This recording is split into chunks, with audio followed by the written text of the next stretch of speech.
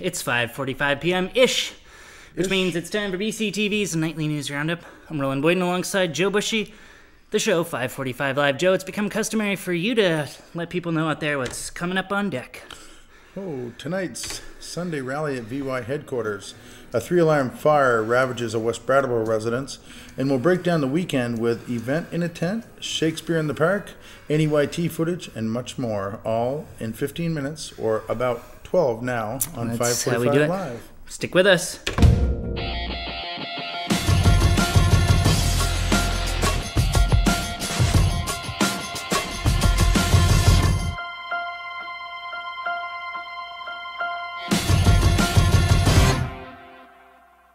Sharpie plant. I got it. Very efficient. I concur. What happens next? Let's mix it up. Deploy the centrifuge. It's not working. What are we missing? Hi, boss. I'm back from lunch.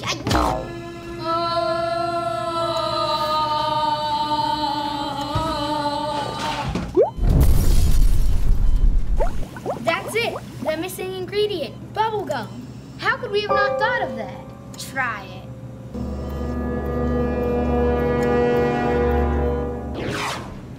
He's gone. To a colleague in science. That was very cool, Roland. Very cool.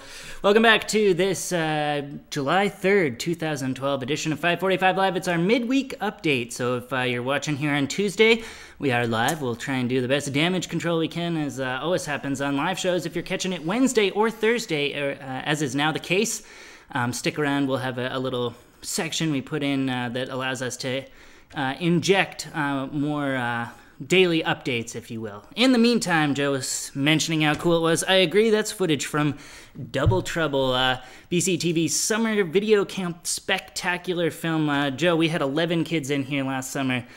They came up with that piece the highlight of their summer all themselves. Sure. Yeah, a tale of troubled, an action movie really, filled with clones and all sorts of drama. They came up with it themselves, and because personally I think it's maybe the best thing that has ever happened here at BCTV video-wise, we sent it into the Alliance for Community Media's national contest. So every access center in the entire country submits their stuff to this contest, and that film walked away with Best Original Teleplay in the nation. So and who directed that? The kids took it on themselves. So not only did they come up with that story. Was that BCTV, you and Yeah, Frederick? well, we host this camp every year, and it's coming up again, but the kids do all the work. So great. We just sit there to make sure they know how to push the buttons on the cameras and the like. All right, no time to dilly-dally as the clock ticks down behind us, ticks life away. So we'll jump into the next story, Joe, which was a story that kept you up late into the night last night. And that's the fire going on in downtown. I want to cue up your footage, if possible. And maybe while it says Roland in the script, I'll have you read this part, Joe, as we launch in, and then we'll take a look at the footage here. There we go there. West Brattleboro residents Peter and Doris Diamondstone have had to declare their house of 44 years a complete loss after a 3-alarm fire last night destroyed their residence along with a small cabin on their property. Peter Diamondstone and his partner Doris Lake, along with their pets, did escape unharmed, and the Brattleboro Fire Department, along with Rescue Inc. and engines from 5 other towns, managed to contain the place to the property, but not before the house was completely destroyed. So a look at some of the footage that you shot there, Right. Which will jump us then, Joe, into our Reformer Roundup, which is where we take a look at the latest stories from the Reformer, kind of sum them up, and for that I'll turn you loose back over to our script here.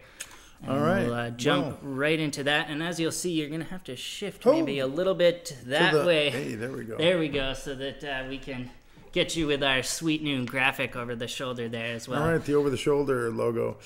According to Brattleboro Reformer, DNA evidence may have located the killer of a Vermont woman who was strangled to death more than 25 years ago in Manchester, Vermont.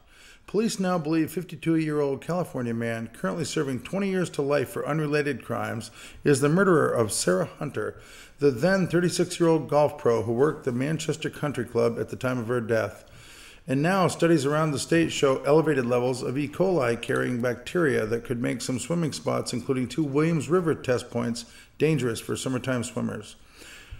And to wrap up our Reformer report, a 57-year-old Newfane man has been arrested after he allegedly beat a local couple with a metal pipe. All right, Reformer Roundup. Details on that, Roland? Yeah, if folks want to get the full story, that's just a sample of what's going on there, then they can check out reformer.com. You don't even need the Brattleboro in there. Or a smartphone app. They do have a smartphone app as well, and of course I think the real gem that they would appreciate is to pick up an actual paper, some real rainforest there. You can pick it up on a newsstand or get yourself a subscription. Reformer.com, again, has got all that info. Just a summary from us, Reformer Report, which now means we can loose ourselves back on our stories and our video. And again, back to your close-up, Joe, for this next story. All right, next. Members of the anti-Vermont Yankee affinity groups Sage Alliance and Safe and Green campaign were arrested Sunday at Vermont Yankee headquarters in Brattleboro during a protest that included a giant Trojan cow. BCTV prolific producer Maria Dominguez was on the scene. Turn me around, ain't gonna let nobody turn me around. We want to give a vision. We want to show the rest of the state, the rest of the region, the rest of the country that we can lead in energy renewables, to energy efficiency and conservation efforts. That's our vision that we need to show the energy corporations of the world, the Monsantos. That's our vision that we, the people, need to communicate over and over and over again. Next, at last night's special select board meeting, the board reviewed the numbers for this year's tax rate, which will need to raise $12,797,667, something like that. 12 million is really the number there. 12.5 million at a rate of $1.0.1244, a modest 0.54% increase from last year. Some of that money, says Town Finance Director and Treasurer John O'Connor, comes from a discrepancy in how the town and the state assess tax exemption. Part of that is the $17,243 for the locally voted exemptions. That's money that's not included in our budget. That's money that, because we've exempted veterans at a higher level than the state allows, we need to pay that money over to the state because they're still looking for their education taxes. Next, over the weekend, a Vernon man received a long overdue burial as residents turned out to honor John Sugman, a black Civil War hero who was denied a proper burial after he was unjustly implicated in the murder of his white wife. Longtime BCTV producer Carolyn Peck was there to gather the many speakers that included Vernon State Representative Mike Hebert. John was a courageous man. He joined our military at a time when a black man was sentenced to death if captured. Thank you for your service and welcome home. Welcome home, John Sugman.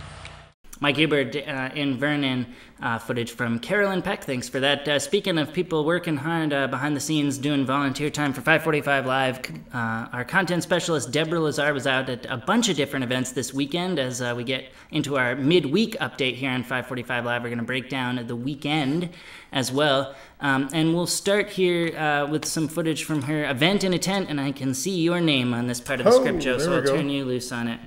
Well, it looks like we'll start with Event in a Tent, a production of Hugh Keelan and Circus Arts. Their community event, which featured a performance of circus and full orchestra, along with music workshop, drumming, and didgeridoo. There you go. We'll take a quick look at this here as we break down these stories. Plus, there's food there. I think that was part of her script that she put in for us, making sure that we note that there's food. So as a bonus, on Saturday night at the Brattleboro Living Memorial Park outdoor stage, the Vermont Theatre Company presented Henry V. I believe we've got that clip as well. Let's take a look. The game is afoot. Follow your spirit, and upon this charge cry, God for Harry! England! St.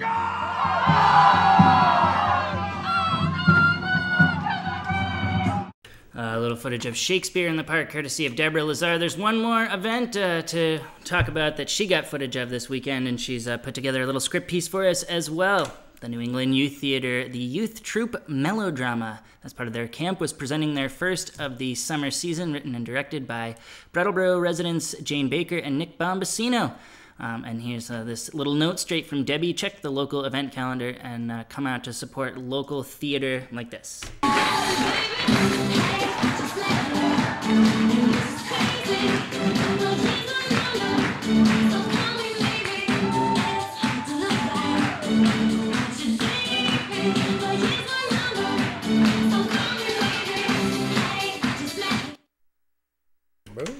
All right, that's about all I got for today's show, Joe, as we sneak on past the traffic's not too bad, and the weather's not too bad either. Not too bad today, and there looking kind of so-so for tomorrow. Everyone stay tuned to social media. The schedule for the 4th of July, Brattleboro Goes Forth celebration is tedious with the weather. So, yeah, tentative. They said stay tuned to radio, WTSA, WKBT, Facebook.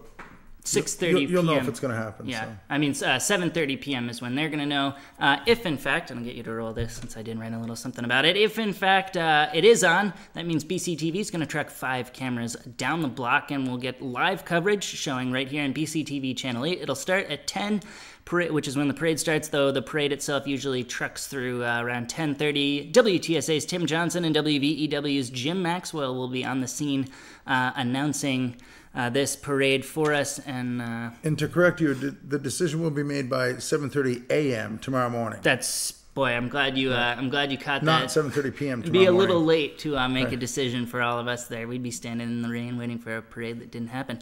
All right, just a few things left, Joe, and I'll let you take this one where it says BCTV viewers. BCTV viewers, stick here on Channel 8 tonight for a 6:45 debriefing of Vermont's traffic news from VTrans and an 11 p.m. showing of the nuclear-free future episode, Devil's Tango, How I Learned the Fukushima Step by Step. All right, that's all we got here for the show, and since we're ticking away past 6 o'clock, shocking, sinful, we'll let all of you go out there and enjoy the rest of your Tuesday, Wednesday, or Thursday, as is the case with our midweek update. Thanks in particular to content specialist Deborah Lazar, who came by BCTV and worked awfully hard to get us a script and clips from all those weekend events. The event in a tent, NEYT, and Shakespeare in the Park, that was great. She also brought us some ice cream, Joe, to enjoy after the show since we're cooking in this heat. Thanks to all our other content specialists as well, Maria Dominguez, who was at the Common and at VY headquarters to get us that footage, and everybody else that makes 545 Live tick the way it does. Thanks, you viewers, for making it worth producing. That's enough of that spiel. All right, Joe, thanks for sitting with me at the desk. We'll say see you next everybody. Time. Deploy the centrifuge. Once more. Oh, I guess we have. Be cool. Alright, and action. What do you know about this clothing? Take 2. Oh, still so much to do. We need to turn off all this equipment, and then we need to put it up after we have the do. And then, above all, we have lunch. Then we have to... Yeah, one more time. Punch Bucky down! Right it up, Bucky! Okay. Zoom in!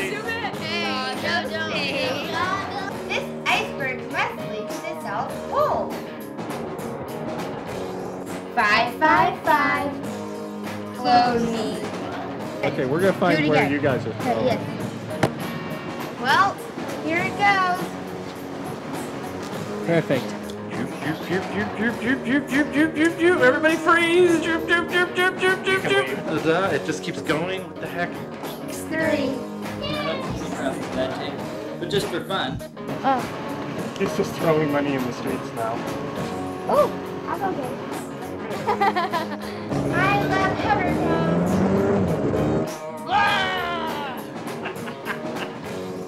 We should get candy. No, we should get drinks. We should get candy. So stupid. All right, you got the hydraulic expander in your hand. Fixing it. We're gonna get it to these. I know. Be working on it. Won't their taxes go down by 50% because there's twice as many people? Well, there. Technically, you're the clone, so you're stupid. Ah. Perfect. I love hoverboards.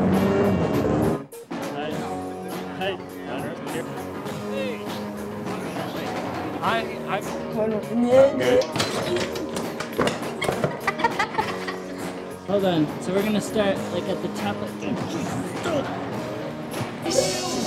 Can you sing It's a Whole New World the entire song? No. And then do you say anything like, you take care now, or something like that? Or? Remember. Some wise pronoun thing. All right, and action.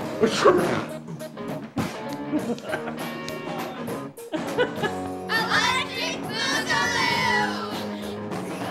It's a wrap. Perfect plan. I've got it. Very efficient.